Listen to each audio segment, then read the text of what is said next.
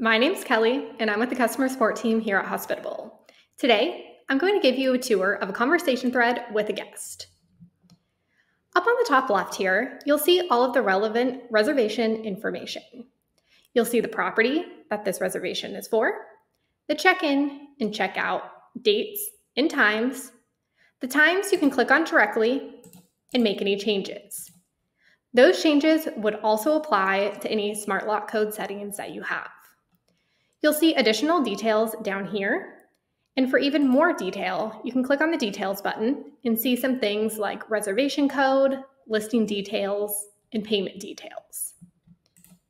If this was a returning guest who's booked with you before, you would also be able to click between these arrows and see the different reservations that they've made with you. Scrolling down further, you'll see Notes, where you can add internal notes for yourself or your teammates, a calendar showing the booking dates, and the property access panel. Again, if you have a smart lock that's matched to this property, this is where you would be able to see which code has been created for the guest and whether it's active on the lock or if it's just in the pending stages. Scrolling down further, this is the activity panel, where you can see events, for example, when this reservation was accepted. You can see messages that were sent and messages that are scheduled. For any of these messages, you can always click, and this will give you a little bit more information. For example, Hospitable.com will delay this particular message until the guest has completed validation.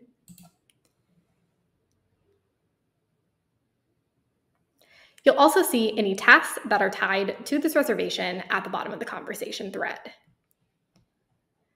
Scrolling down further, you'll see some insights about Barry, such as his latest reviews and how many reviews he has. And you'll see the conversation that you've had. At the top, you can click on Barry's name and make any changes. For example, his name might be Barry, but he actually goes by his middle name, Chris.